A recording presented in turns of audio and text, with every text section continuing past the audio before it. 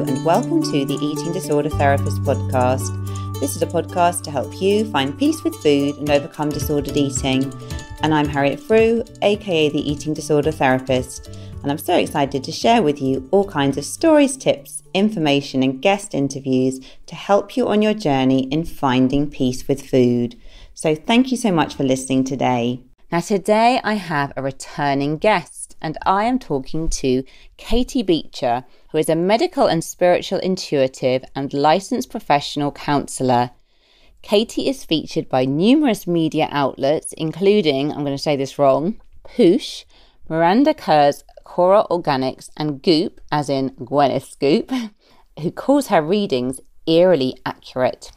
Katie is based in the US, and as part of her acclaimed readings, she creates a detailed multi-page report, an intuitive soul painting, knowing only a person's name and age.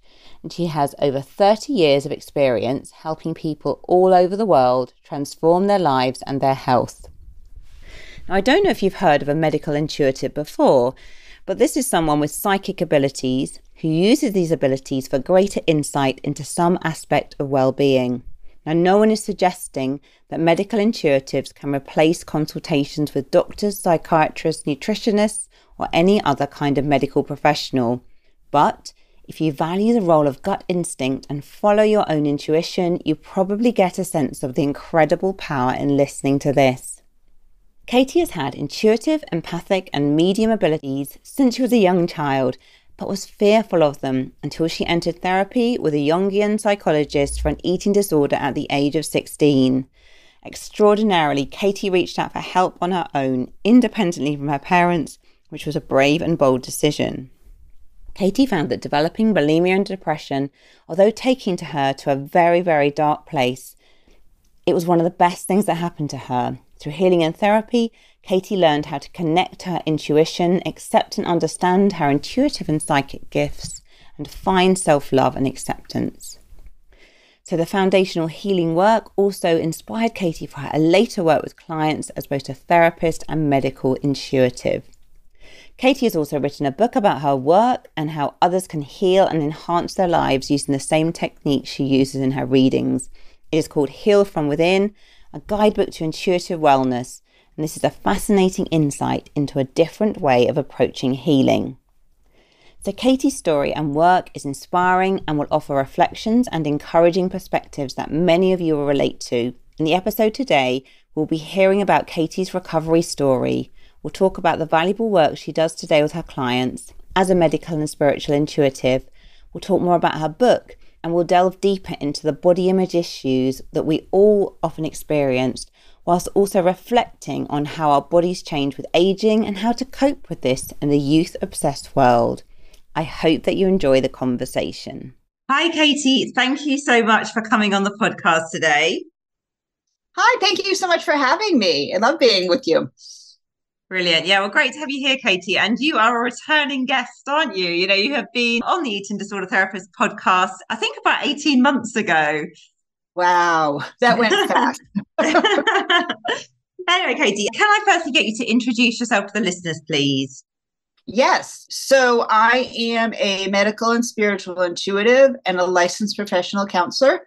I've been doing this work for about 30 years. And personally, I've been recovered from really serious bulimia and depression, again, for over 30 years. And I've been able to, help a lot of people. I wrote a book called Heal From Within that has my story and tons of other good stuff in there. But it was really, getting the eating disorder and going through the recovery process that helped change my life for the better. So it's not something that I look upon as being a negative thing.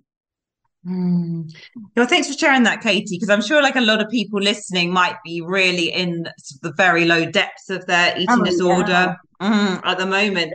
But, it sounds like for you, like hitting that rock bottom, it almost helps you to find your path and to sort of, get on the path that you're on today, I guess.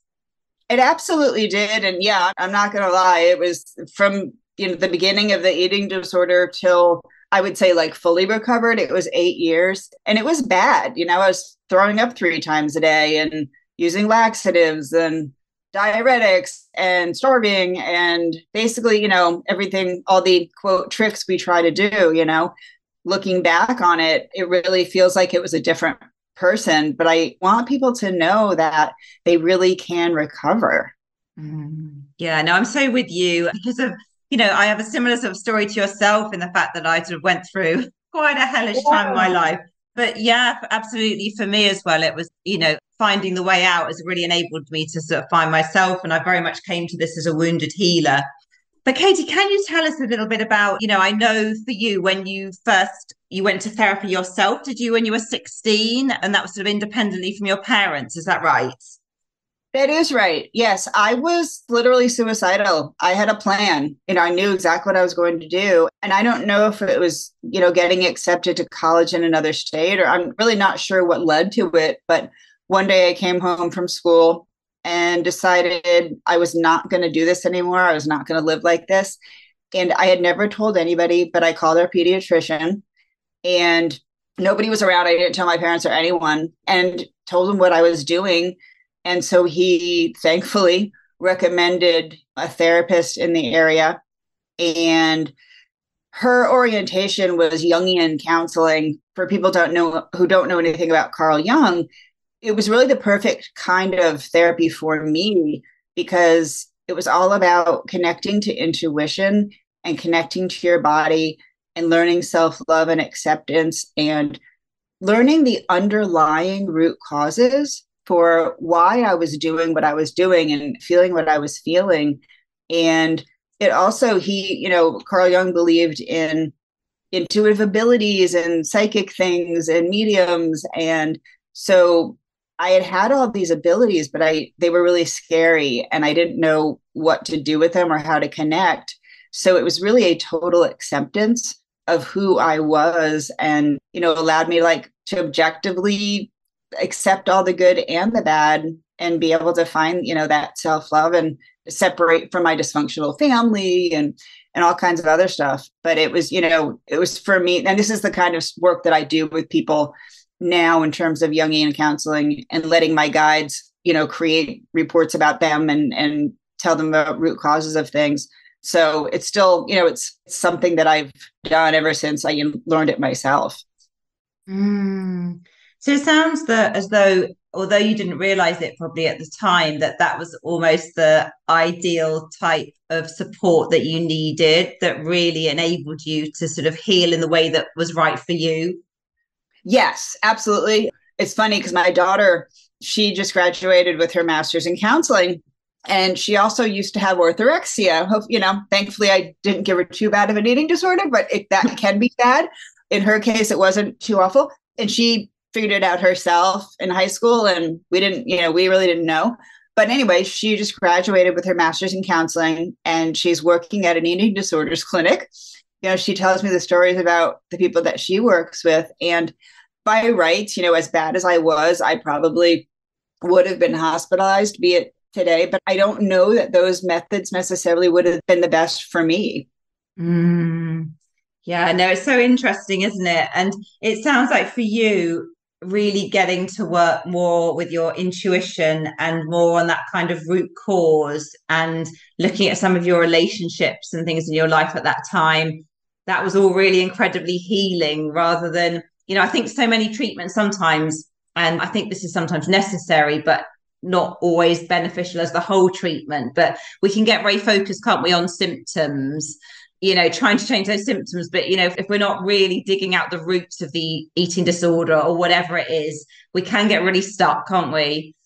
Yeah. And I think a lot of traditional treatment seems to be focused on, behavioral modification. And there's a big element of control to it, especially if you're inpatient. People are watching what you do all the time. And I guess I get it. That's warranted sometimes. But I learned to treat my eating disorder and my body as my friend instead of something that I hated, that was out to get me, that I didn't have any control over. And you just feel like you're going to gain weight forever and can't stop. And so I learned some really amazing techniques they're in my book. And when I work with people, I teach them about, communicating with your body and intuition as your friend and learning what messages it's trying to tell you. because I really believe that all of that happened absolutely for a reason. And if I didn't change my life, I would have been dead even before I got the eating disorder because I was, so depressed and everything. So I think it's important to maybe see it as a healing tool in your life instead of something that, is evil that you have to fight against. That's a really helpful perspective. So, Katie, can you say a little bit more about sort of when you are working and with a sort of client today, like where would you sort of start? And I'm guessing it's quite individual to the person, but can you give us a bit of an insight? Absolutely. So I have a very unique process and I have someone's name and age, and that's all I know about them. Hopefully don't see a picture, hopefully don't get any more information, because the more I know, the more I can be a human instead of letting my intuitive guides work. So I take that information and I create a very, very detailed 4-page report about every aspect of their life that is influencing them in any way. And that, it includes physical stuff and emotional stuff, but it's also things like trauma and their career and creativity and their relationships and all sorts of things, because, every aspect of our life impacts every other aspect. And then I also create a intuitive soul painting. So it's an artistic representation of people's bodies and energy and symptoms. And I send that before I meet with anyone. So they have that. I can't, fake it.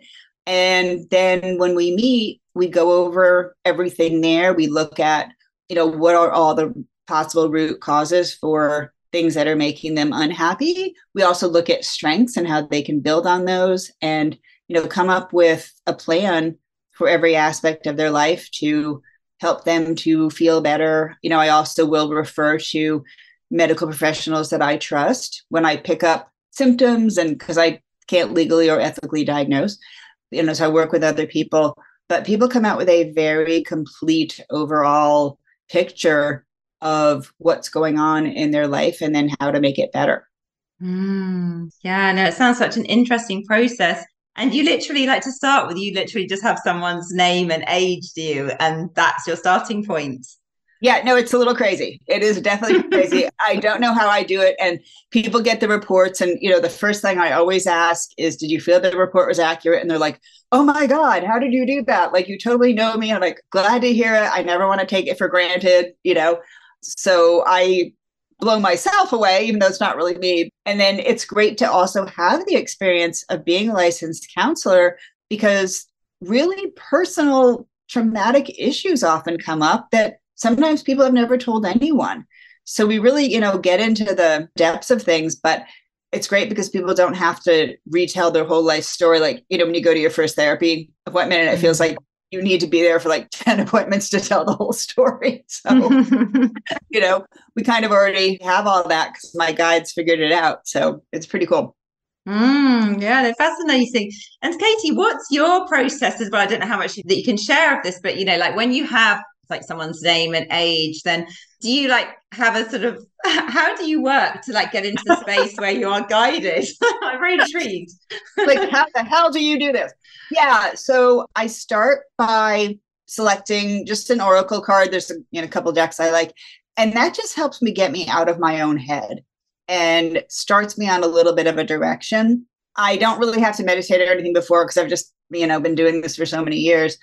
But I just ask that the reading be for, the person's highest and best good. And literally, I have a chart that I've made up that lists all of the emotional and physical characteristics of all the chakras, so people know what they are. They don't have to have any information about them before. And then I just have these blank squares, basically, where my guides start telling me information, and I will see pictures of things.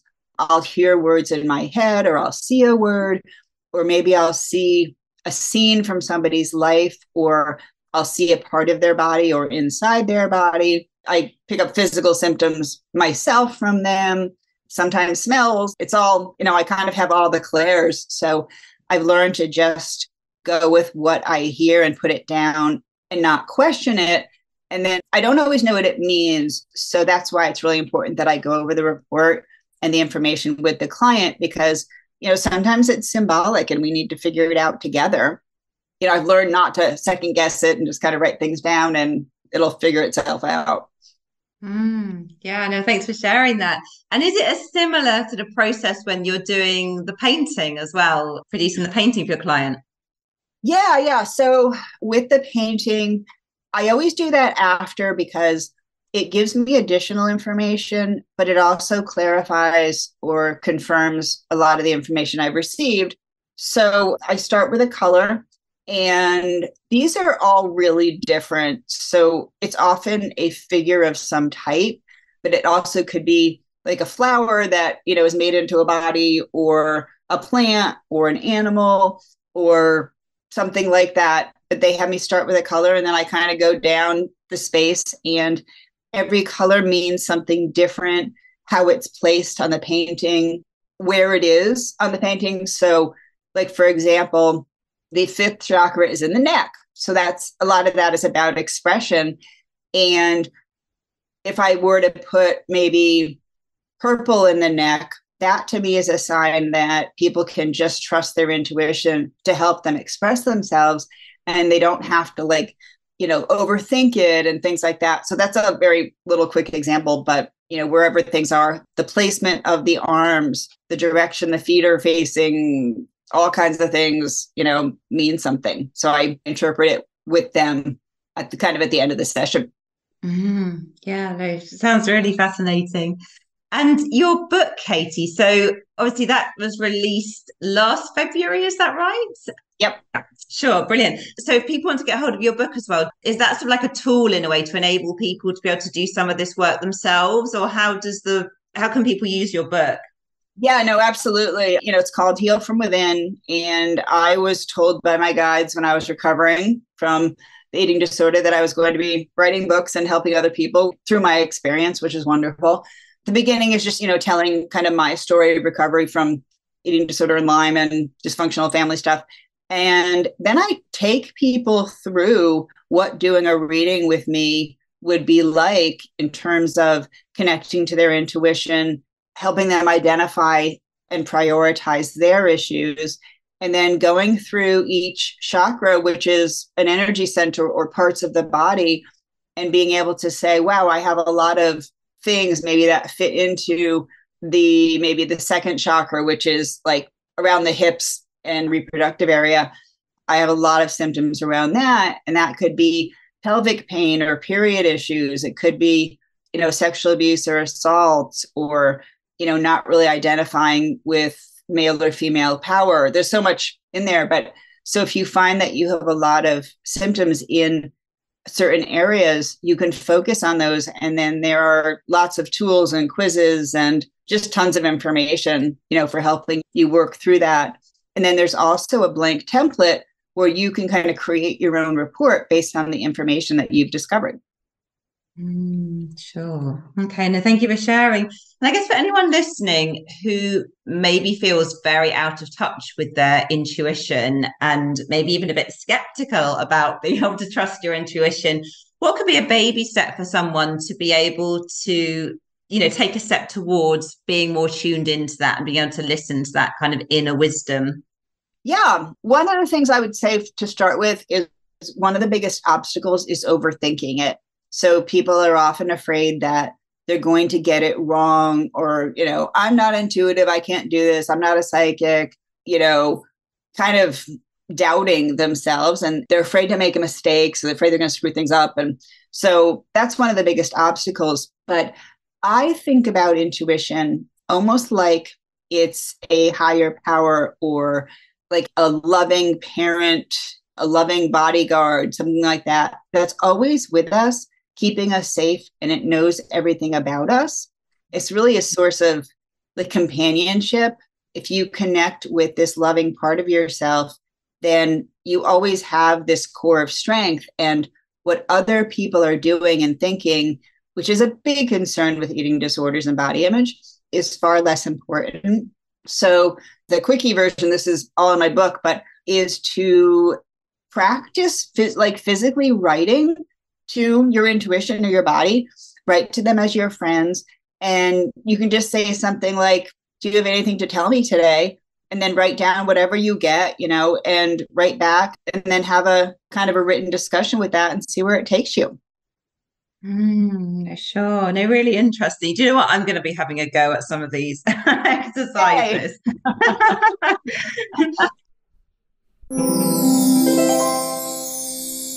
And now a quick advertisement break. Are you a burned out, high-achieving woman who's frustrated that emotional eating, weight gain and exhaustion are self-sabotaging your work and life? You're tired, fatigued, brain fogged, your cravings are through the roof and you feel so insecure in your body, and that's impacting the way you show up in your business, career and life. Who could you be if you actually addressed your emotional eating struggles, built food freedom and made peace with your body? Free, that's what. Get support to fully overcome emotional eating, address hormone and gut issues, and build the body confidence and connection you've always desired. If you're ready to address each piece, be sure to check out Amber Romaniak, emotional eating, digestive and hormone expert with 9 years of experience helping over 1,500 women with support on all of the above without diets, without restriction or quick fixes. She will do a full health assessment and help you get to the root of your symptoms with hormone testing, gut health, and of course support to help your body come back to balance with your mind and soul. Visit amberapproved.ca to book a 30-minute body freedom call or check out the No Sugarcoating podcast today to learn more about the connections between our relationship with food, mindset, and our health, and how it impacts the way we show up in all areas of our lives. Katie, just listening to what you do in your job and everything, like you've obviously had to, become, really in tune and self-trusting and almost kind of like, letting go of like over control, all the noise of the world, really kind of going with that process of going within. And I guess I'm wondering, like, how do you manage to stay consistently in that space? Because it is quite challenging, isn't it, sometimes in the world that we live in? Yes, I'm over here laughing. Yes, I think it is a gigantic challenge, even for someone who basically, makes her living listening to this. I think it's very challenging to know when to step in and take action and when to sit back and allow spirit or life to take its course and to trust that things are going to be okay.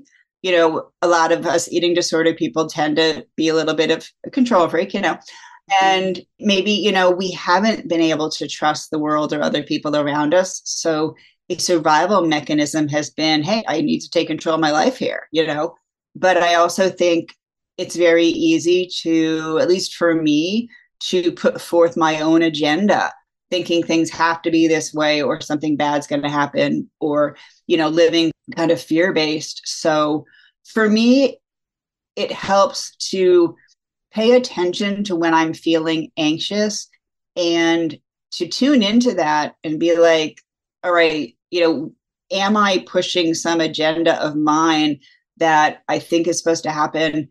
And remembering the times when I've really pushed things and not let go and things have not worked out well. But it's always kind of being aware, and like even the concept of manifesting, which is great, but sometimes you're so focused on trying to manifest something that becomes your focus, and you're not like, well, you know what? Maybe that's not for my best good, and maybe I can be open to whatever other things come. I really do think it's a balance and something just to always be aware of when you're feeling anxious and if control is one of the root causes of that.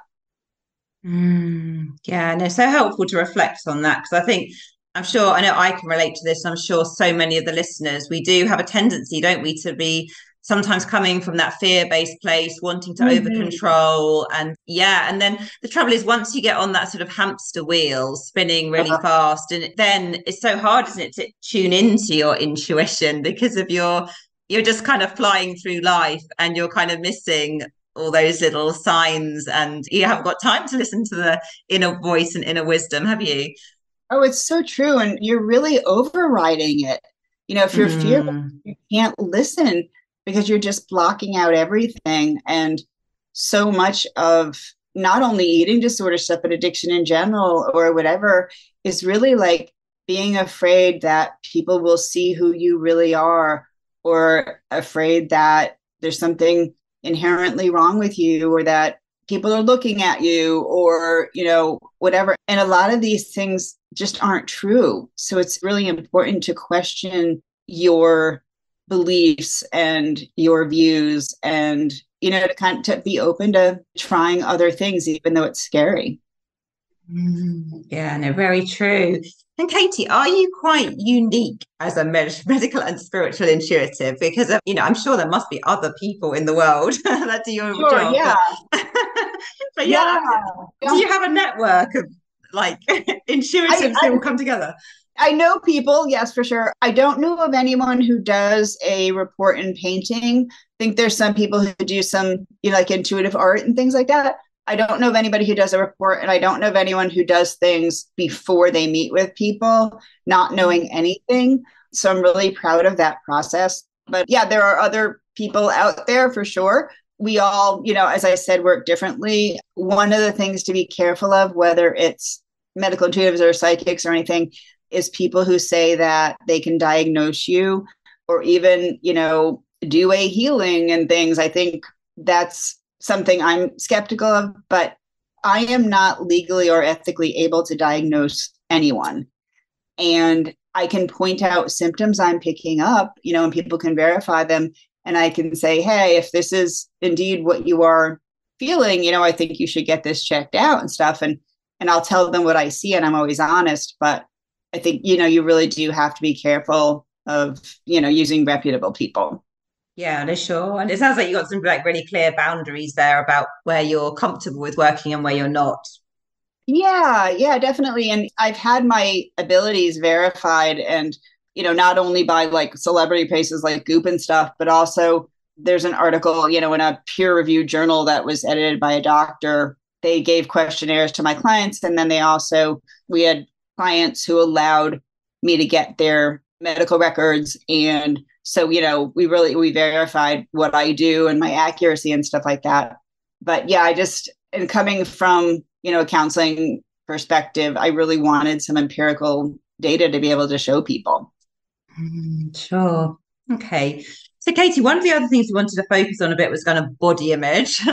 Obviously like many, many, many people in our culture suffer from poor body image. And obviously if you have an eating disorder, that is often massively amplified and something you're really struggling with. But what are your sort of thoughts really on body image and sort of coming from the perspective that you work from?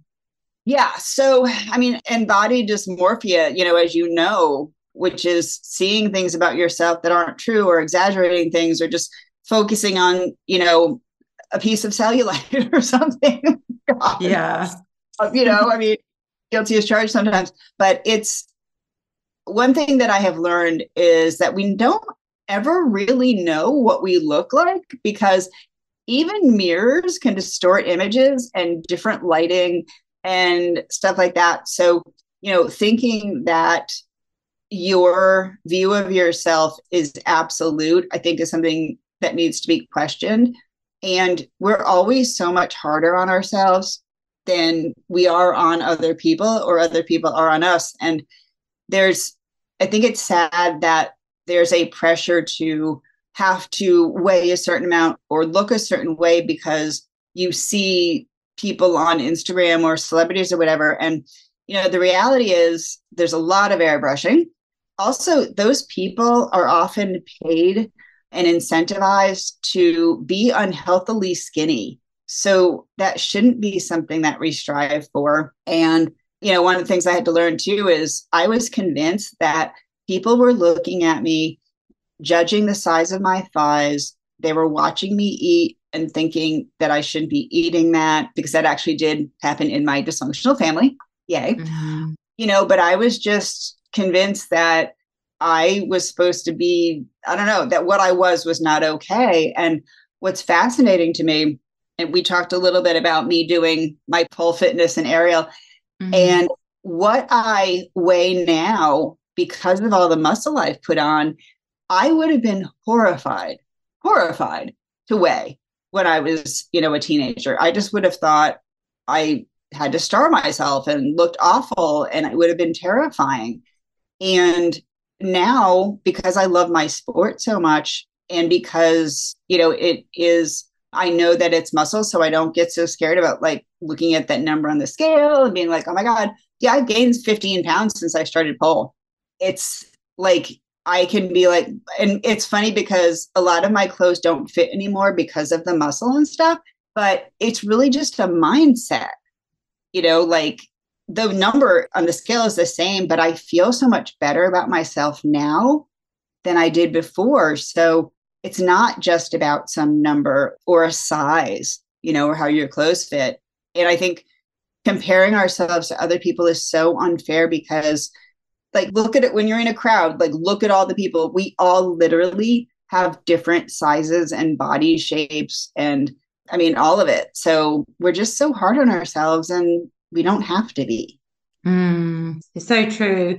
Yeah, we're so hard on ourselves. And I think we're all a bit overly focused on our bodies, aren't we? Because in a way, like whatever you focus on kind of expands, doesn't it, in your consciousness? And then, then you're paying more attention to it. You're doing more behaviors that then amplify your thoughts and your feelings. And it's just very problematic, isn't it? Because it's very, very hard to win at as well, isn't it? When you're focusing so much on your body as a means of deriving worth or feeling good about yourself, just so hard to win. No, it's so true. And you're focusing on something in a negative fashion, and that gives it so much more power. And the same happens, when I work with people who are sick in some way, there's all this health anxiety and they become focused on pain or, Lyme disease or whatever it is that they have. And that literally becomes their identity, and they don't let themselves have fun anymore or relax or, I'm going to put on a bathing suit and go swimming when I weigh a certain amount. Well, what are you doing right now? Like you're waiting to live and you lose sight of anything fun or all the parts of your personality. Like, you are not an eating disorder. You are not pain. You are not whatever. And it just, like you said, becomes amplified in a not very good way. So, Katie, what as well are your thoughts on, obviously, in our youth-obsessed society, as women and men, as well as, and all genders, as we become older as well, we can feel more invisible, maybe we kind of gain weight with age. Yeah. What are your sort of thoughts on sort of like body acceptance as one ages? Yeah. Magic tips. So, right. So I'm 57 and like, I'll use pole for an example. Most of the people that I do it with are in their maybe late 20s, 30s, 40s. I'm one of the older people and no one cares. No one cares how old you are. And it's kind of fantastic. So that has been a really lovely thing. I'm friends with all of them. We socialize and it doesn't matter. So that's fantastic. I remember hitting 35 and my body going, wait a minute, you can't quite eat as much as you used to be able to. And then, 40, and then at 50, I hit menopause and my body, the weight on my body totally went to other places where it's never been before. So I was like, okay, well, this is how it is. Now there's things you can do to help, like hormone replacement and stuff like that. So that has been helpful just in terms of kind of getting it back to where it was a little bit, not necessarily weight loss, but just proportion wise. But yeah, there's definitely an acceptance of I'm not going to look 20. I don't have to. And I think it's a balance too. Like, I have gray hair, but I highlight it to blend the gray, whatever. I think it really is a challenge, but it doesn't, again, if we focus on it as something negative, then it's really going to impact how we feel. And doing things that make you like feel young, for lack of a better term, like, exercising, hanging out with people of all ages, being creative, having fun, not feeling like, I'm like, 57 and I don't live in a 55 and over community. That's just not something that resonates with me, So a lot of it is mindset, I think. Yeah, no, it's so true, isn't it? And I always like reading about centenarians, people that live to 100. Yeah. And it's and it's always about, isn't it, like connection, having a purpose, it's not about like eating super healthily and doing, crazy amounts of exercise or anything. It's, it's much more about moderation, but it's so much more about connection, relationships, purpose, laughing. So I think it's just so important, isn't it? Like we often just view health so much as a kind of physical thing or how we look. And actually, it's just remembering, isn't it, really? Like as we age as well, focusing on that kind of broader sense of our mental well-being, the things that are really important as well and help keep us young and feeling really good. For sure. There's this show on with Zac Efron. It's called Down to Earth. And it's all about like health stuff and everything. So they went around the world and they went to a place where people lived over 100. And it was this part of Italy. And he was laughing because they were eating raviolis and carbs and all this stuff. And he's like, oh my God, for like 2 years, my trainer literally told me to have no carbs. And you guys are all healthy, eating as many carbs as you want. Sure, I haven't watched that actually, but is it on Netflix? I think I've seen like the thumbnail for it. Yeah, it's really good. It's very, very good. But yeah, I just was laughing. I'm like, oh my God. So true. Yeah, no, so true. Yeah, no, carbs are not our enemy. And Katie, do you have any other sort of body image tips? Like, I guess when people, because I know we talk about on the podcast a lot, and I know in the therapy room, talking to clients about focusing less on their body, like broadening out other areas of life, finding meaning and purpose, and deriving self-worth from, multiple different areas rather than the body. But it's really hard, isn't it? When you're in the habit of focusing so much on your body, it's quite hard to sort of turn that off and start to like look at things in a different way. So I just wondered, did you have any kind of thoughts on that at all to share? Yeah, I think that movement of any kind is so incredibly important for our health, for, our outlook on life, for stress reduction. And until I found pole, my whole life, except when I was a kid too, right? Movement was always connected to weight in some way. So, if I didn't go to the gym, I would gain weight, or, oh my God, it was just in the back of my mind, it was always like this thing I had to do for my weight or a punishment, or it wasn't something I really enjoyed. So it became a chore. And when I found pole, I'm like, I just love this. I really love it. I look forward to every class. I don't think about it in terms of weight. And I was like, this is the first time in my life where I have never been in such great shape. I've never moved so much. And I do it because I really love it. So I always advise people, just find something to do that makes you happy, that you really love, and you don't have to run a marathon. You don't have to, it doesn't matter what you're doing, but I think movement is a wonderful way to connect to our bodies in a healthy way emotionally, because you're releasing stress. You're seeing what your body can do. Maybe you're figuring out how strong you are, or doing things you never thought, or, whatever. So it's like, and you also, I think you eat differently when you're moving because you're more concerned with eating for health or energy instead of thinking about like diet stuff or, things like that. So I think doing things that you love is really important.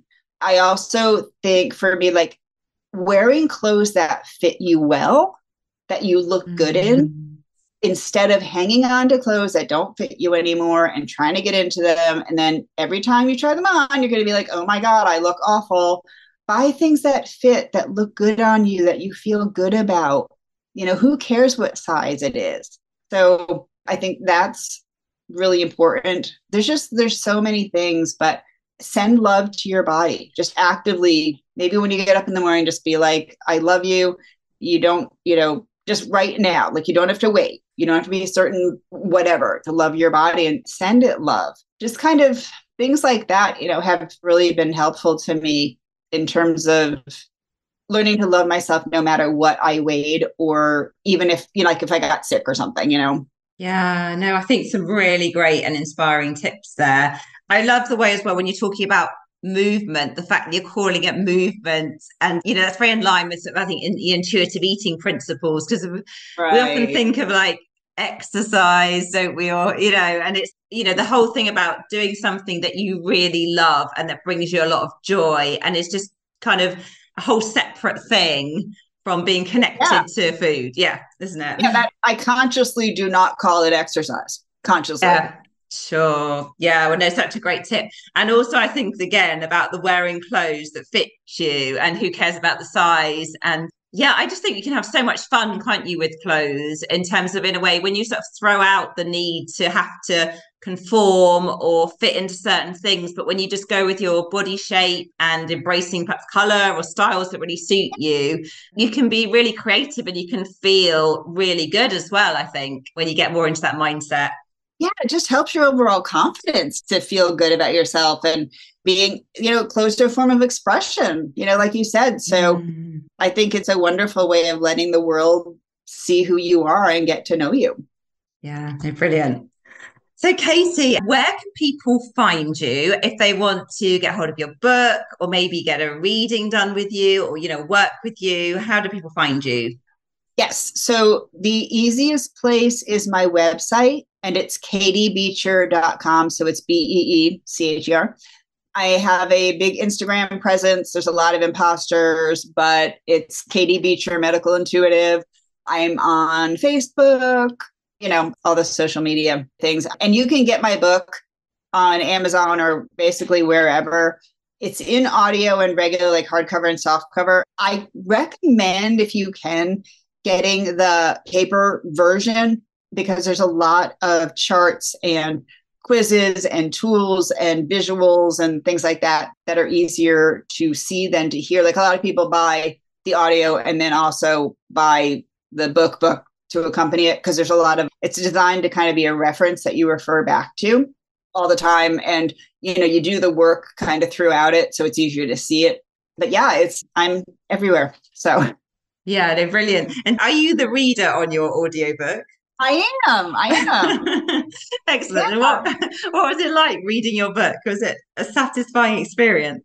It was weird. I had to record in a closet. So Macmillan sent me all the equipment, and you have to be in like a really, not necessarily small place, but a really quiet space. So we emptied out one of the, walk-in closets and set up in there. And it went more smoothly than I thought. So I didn't, I thought, oh my God, I can barely walk and chew gum. So this should be interesting. But yeah, it was actually enjoyable. The people that I, did it with are super nice. And so, yeah, it was fun. They actually asked me to do it after hearing me on a few podcasts. So I was like, really? So it was kind of nice. It was a nice confidence builder. Yeah, they're brilliant. Well, they're good for you. Because I can imagine it. Yeah, I was like, you want me to do what? Oh, well, Katie, I just want to thank you so much for coming on the podcast today. I think it's just been really so helpful to hear, more about your story, to hear about the work you do. I think there've been so many inspirational tips to take away, just really, really appreciate it. Thank you. Oh, thank you. And, I'm glad that you said, got my book and liked it. And that was really nice and all that. And thank you for having me on again. It's a pleasure. Thanks, Katie. So I hope you enjoyed this conversation just as much as I did, and do go and check out all of Katie's details in the show notes. If you're not following me already, do seek me out on Instagram at the eating disorder therapist _. And for further support with your relationship with food, do go to the eatingdisordertherapist.co.uk. Just to say that if you are looking for individual therapy, I do have quite a long waiting list at the moment. So just to kind of flag that in advance. But if you're looking for a really great insight into how I work and you like online learning, I have a course, 10 Steps to Intuitive Eating. It's got 50% off at the moment. All the details are on my website. And it's a great way to really engage with sort of the way that I work. There's lots of really helpful videos, lots of lectures with reflective questions for you to really start on your own healing journey. So I would really recommend going and have a look at that. And you can have a kind of quite a good overview before you actually sign up and see if you think it's for you. And if you've got any questions, do just drop me an email, harriet.frew@gmail.com. Thank you so much for listening today. I really appreciate everyone that supports this podcast and all the really, really lovely messages I get. And if you do enjoy the podcast, I'd be so grateful if you'd follow, rate and review, because it does help it reach so many more listeners. Wow, that was a bit of a long outro, if that's what you call it. Anyway, thank you again for listening, and I look forward to sharing another podcast episode with you very soon.